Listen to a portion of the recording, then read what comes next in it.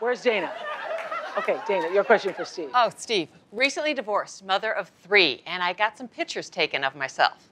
And these pictures really made me feel beautiful and empowered and sexy, and Oprah reminded me of how you described your Vogue cover. Oh, yeah. So with that, I was wondering, I think we have them up.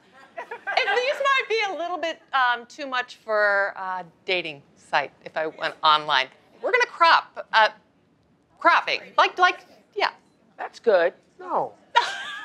That's not good? No, you can't show guys this. Can I crop it to my head? No, Just you my can't. head. Yeah, on your head, no Yeah, my breast. head, my head. You can't be on this bed. If you show a man you laying on the bed in any kind of position, you know what we see? Hello. Ourselves laying right next to you.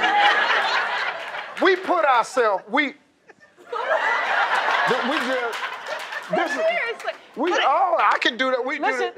Listen. That's not why you took these pictures. That's not why you took the pictures. See, you took the pictures because you want to feel wonderful about yourself and pretty, but not on the dating site profile. Because that right there, it says to us one thing. She got to want us in bed with her.